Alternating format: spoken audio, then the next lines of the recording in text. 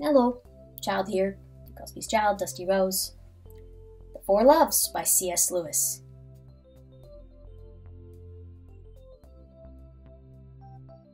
So this book breaks down the concept of love into affection, friendship, eros, and charity, with an additional separate chapter for likings and loves for the subhuman, meaning animals.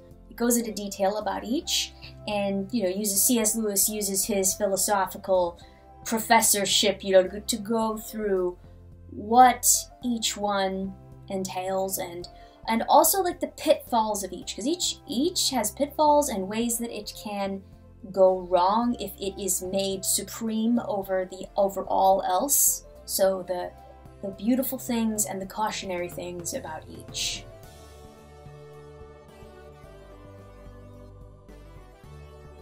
I don't remember exactly how I found this book. I think I found a lot of C.S. Lewis books in about the same time period, but I was really looking for information about friendship.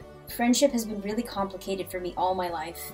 I feel like I've never really understood friendship, which that might surprise a lot of people who know me, but given things that happen in my life, the only conclusion I can draw is that I don't understand friendship, and that I'm just muddling through as best I can. So I started trying to get some information about, what is friendship? For those of you who immediately thought friendship is magic, yeah, I watched the show too, it's great. It doesn't have nearly enough information for me.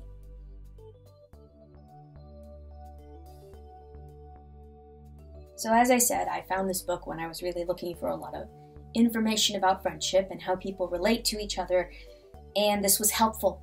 I wouldn't say that this is a complete picture of friendship, but I like what he does. He separates my confusion often is that I bound friendship and affection together, and the way he differentiates them was actually very helpful. Again, I don't know that it's a full and perfect picture, but he makes a good case about it, and I found this to be very helpful. This is a book I'll probably need to reread from time to time, especially the chapters on affection and friendship, and that is why this book is here.